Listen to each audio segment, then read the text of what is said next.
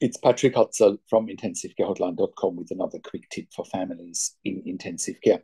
So today's tip is about, how long should a patient stay in ICU when they're on BIPAP? And I can give you a real world example today. So we're currently working with a client who has their dad in ICU and he's on BIPAP for respiratory failure type 2, i.e. for CO2 retention.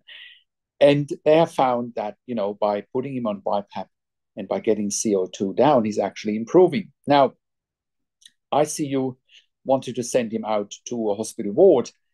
And initially, the family hadn't done their research. So they let their dad leave ICU, go to a ward, and then it only turned out that he bounced back within less than 24 hours to ICU because his CO2 was rising because they could not manage the BiPAP on the ward. Okay.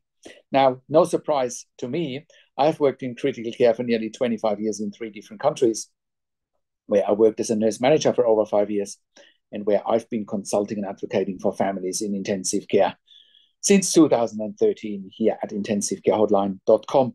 And I can confidently and without any exaggeration say that we have saved many lives for our clients in ICU. And you can verify that if you go to our testimonials section at intensivcarehotline.com, or if you go to our podcast section at intensivcarehotline.com, where we have done some client interviews that can verify and vouch for the work that we are doing and have done. So coming back to our example today, can you basically go to a hospital floor or hospital ward on BiPAP? The short answer is no, because it is an intensive care skill to keep someone on BiPAP for CO2 retention, right? And get the CO2 down by keeping them on BiPAP for as long as it takes, to monitor arterial blood gases, to monitor chest X-ray, to also make sure that patients are eating and drinking adequately or getting nutrition adequately, right?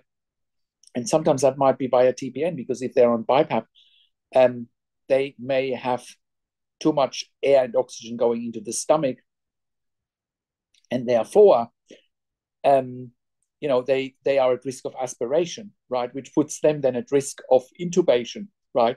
So that patients need to go on a ventilator with an intubation tube. So the same goes, with intensive care at home. I'm jumping a little bit here when I'm saying the same goes with intensive care at home. Some of you know that we are also doing intensive care at home nursing.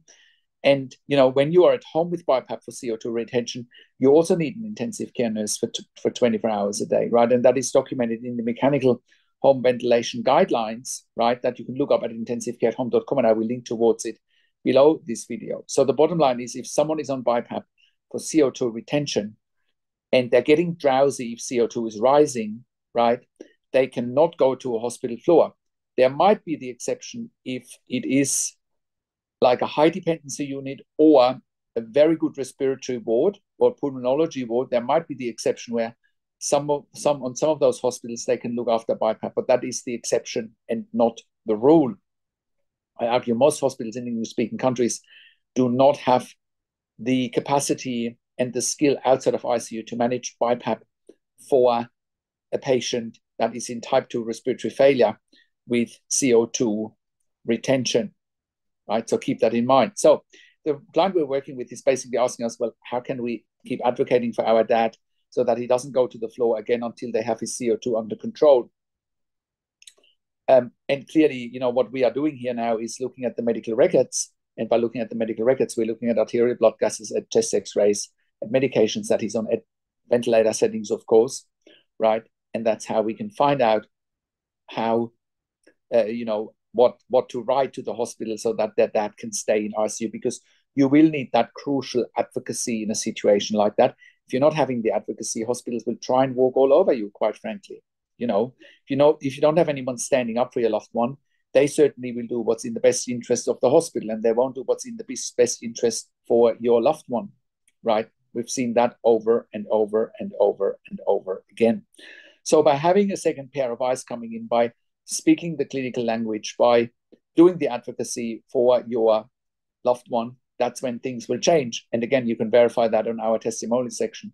So on a hospital floor or hospital ward where there are no ICU nurses, they simply can't manage BIPAP for CO2 retention, right? That is as simple as that. You need to know when to put on the BiPAP, when to take it off. You need to know what to monitor, right? What to monitor in terms of arterial blood gases and so forth, in terms of patient's conscious level, right?